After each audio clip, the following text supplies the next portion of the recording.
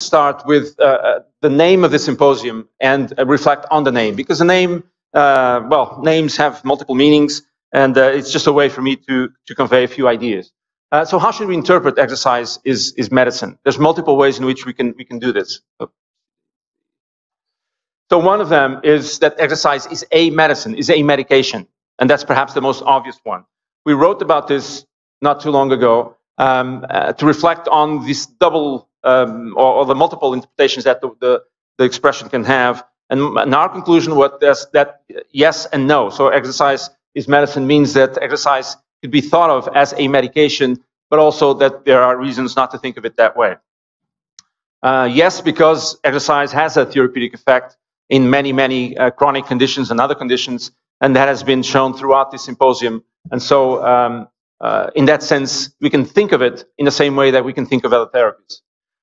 There's perhaps no best example than neurodegenerative diseases. A wonderful report that came out not too long ago that we also summarized in another article in Publico, where we can see how exercise plays this central role in preventing and care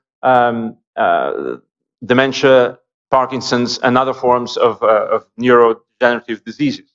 And actually, it's perhaps the central feature of this lifestyle pattern that it's basically the best line of defense against an increased number of patients with this disease. And I could talk, of course, about so many other conditions. Well, we had another slide, but so many other conditions, including, of course, diabetes and depression that was talked about yesterday. And, of course, cardiovascular diseases, brain conditions, I mean, cerebral vascular disease, and so many others in which exercise has been proven to have a critical role in primary, secondary, and third-year prevention as well. But we also need to think of exercise differently than what a medication typically is. Physical activity is a complex behavior, much more complex than taking a medication.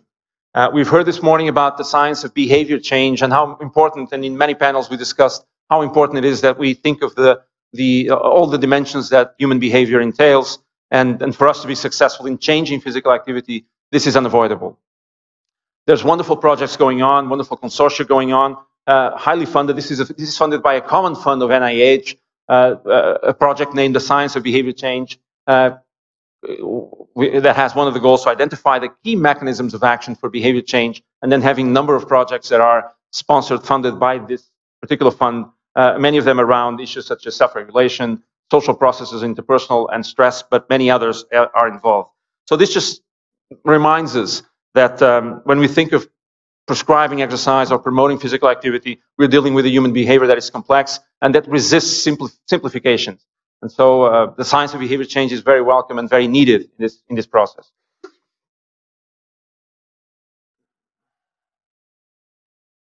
Actually, it's not one behavior. It's a multitude of behaviors, which makes it a lot more complicated. And so this is actually one of the critical messages that we like to convey, is that when we counsel for physical activity, we're actually opening up a box of many possibilities, and it's important that people choose the ones that fit them the best. So again, it's not one behavior, it's many behaviors, and we need to understand all the factors, all the self-regulatory factors that are related to many of these. Also, it's a behavior determined by multiple sets of factors, by biological factors which have no bearing in taking the medication, not its effect, by social factors, by psychological factors, of course, related to self-regulation and motivation and others. But also, it's a behavior that takes place in very different contexts. We need to understand those contexts. And of course, environmental determinants of physical activity are an area that is now being studied very intensely. And here's some of them. And so this, again, is very different than than the behavior of taking one medication, and we need to take that into account. And we heard a wonderful talk yesterday about some of these determinants, and just to pay tribute to David Val, we heard about many things, including things such as how transparent the buildings are, influences our physical activity.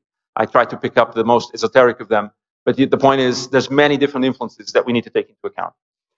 And so that invites us to think of exercise not as a medication. Also, being active is not just influenced by one's environment, it also influences one's environment. and in very important ways. And so when we prescribe physical activity, when we talk about it, we have to think, we now can think also in a way that that behavior influences our environment, influences our cities, our physical and our, how sustainable our current environment can be. And when you think about the Sustainable Development Goals, you can also think about how physical activity can impact many of those. And many of you have seen this before. We have made the point that promoting physical activity is a way from which countries can contribute at least to 8 of those planetary goals. So you can see that the thinking of this as a medication is a bit off. Also, another interpretation is that prescribing exercise is a medical act, or should be seen as a medical act. I wonder, well, what is prescribing exercise? Yesterday, José Oliveira helped us through that and through all the factors that are necessary to take into account when one prescribes an exercise, a session, an exercise program, and then we need to follow it. We need to see its outcomes. And these are the variables that enter into a personalized, detailed exercise prescription. And we are now in the process of writing a document that I'll tell you in a minute, a formal document from the Health Ministry, where we are making a point of defining what exercise prescription is. And this is how we are defining it. And it has been defined before, but it is something that is requires a level of time, of knowledge, of expertise that is not compatible with all trainings and all contexts.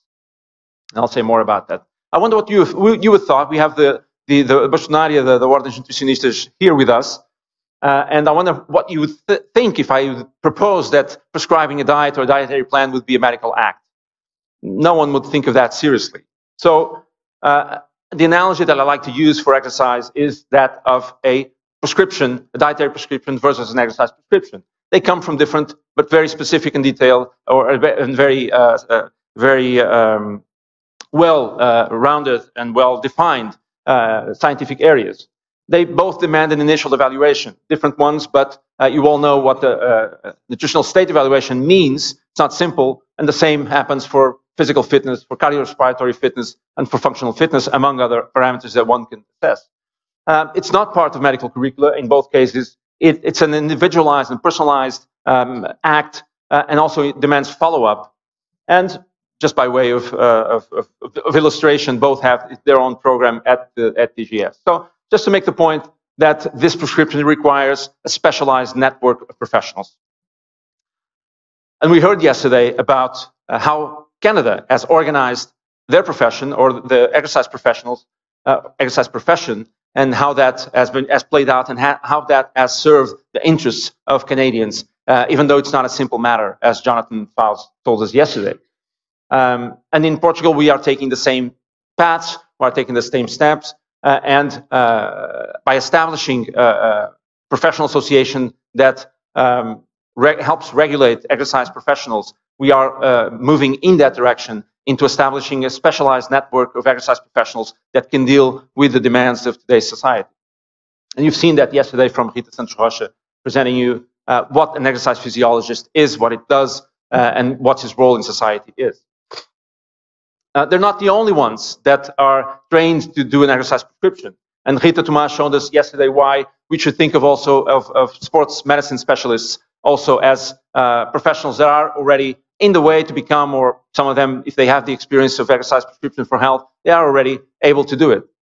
And I can think of several of my colleagues which probably could do an exercise prescription as good or better than the best exercise physiologists. And these are some of them, or some of the trainers of those specialists.